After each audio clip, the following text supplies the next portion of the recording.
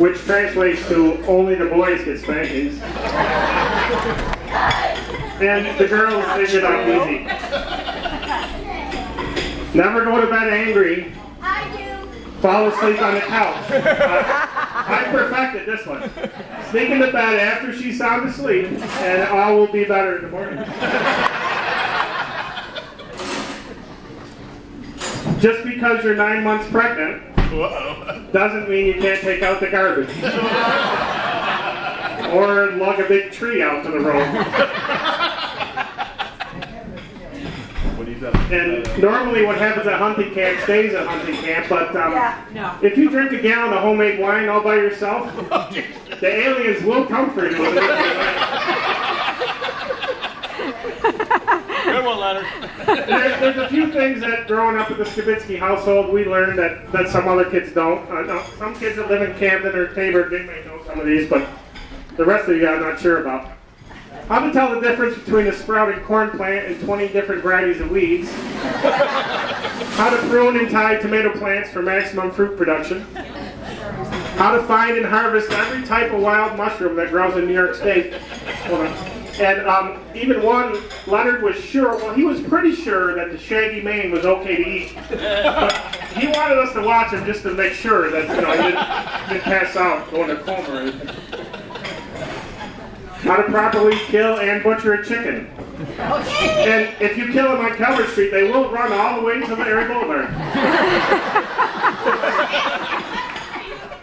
Yeah.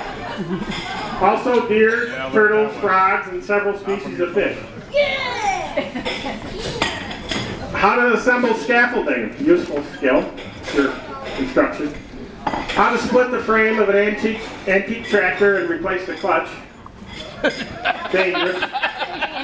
And one of my all-time favorites, how to clear a clogged sewer line using a balloon ladder. I don't know how many people know that. It's not pleasant.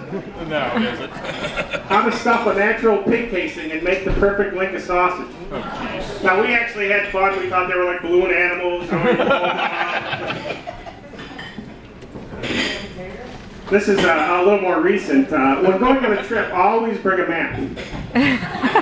And you need to know the abbreviations of your state. You need to know the difference between ME and MA. You got to know what that means. It's 385 miles from Rome, New York to Yarmouth, Maine. And if you're supposed to be going to Yarmouth, Massachusetts, because you didn't check with your travel agent, it's another 191 miles there. Always let those you love know it. Tell your kids when you're proud of them. Never miss a chance for a good party. And since, you know, we got a little out of sequence, it's not a party till Len and Margie dance the polka. So we got that covered already. So everybody, raise your glasses. Toast our guests of honor. Whether they go by Len or Margie, Uncle Len, Aunt Mo, Bobby, Momo, Grandma, Grandpa, Mom, and Dad. We love you. Congratulations. And thank you.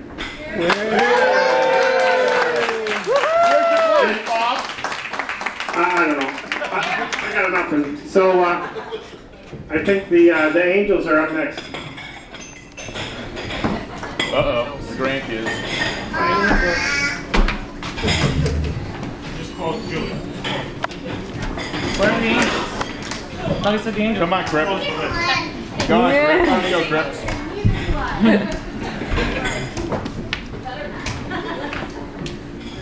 We just want to say a couple things about Grandma and Grandpa. Love is a condition in which the happiness of another person is essential to your own. Grandma and Grandpa have been married for 50 years, and that is a really long time, like 3 times our age. I don't know how they do it, especially since they have to deal with all of us, but somehow they manage. We all know that they each have their funny ways of doing things though.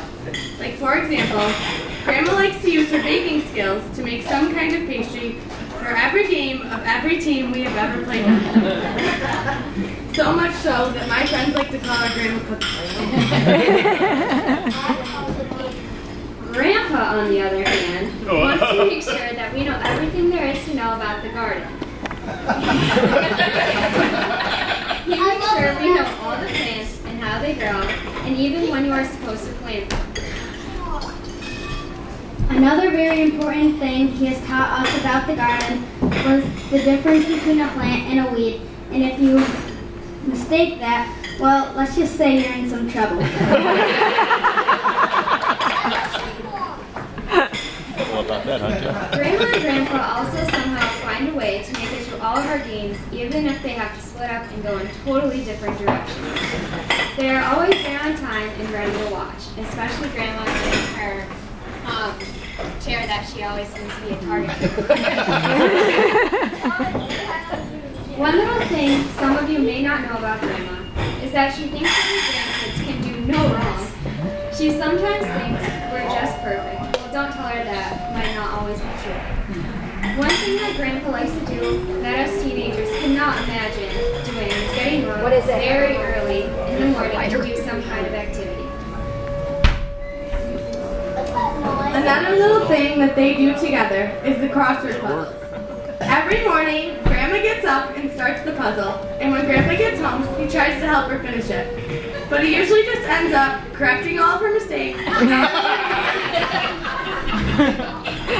arguing with her about which ones are right and which ones are wrong. But every day, they find a way to finish that crossword puzzle, and then we learn new things from what Grandpa found out that day from the new crossword puzzle. Somehow, all of these little quirks that Grandma and Grandpa have balance each other out, and that we believe is what love really is. So congrats, Grandma and Grandpa, to 50 years that is still going strong. We love you.